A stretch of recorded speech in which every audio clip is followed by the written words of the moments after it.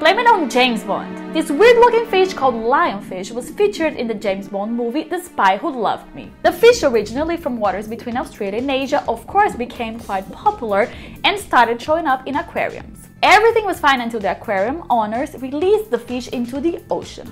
And they happened to be the most successful invaders of all time. They can eat daily 90% of their body weight. Seriously, some have been caught with 50 fish inside them. When they invaded the Bahamas, they reduced the local fish population by more than 65% within 2 years. I mean, they have no natural enemies in foreigner waters, they eat everything, they can survive in different ocean areas, including the Mediterranean. Cyprus now has a massive problem since the water there is warming fast, and that's perfect for lionfish. One solution is showing sharks that lionfish are quite tasty. The other is including them on our menu.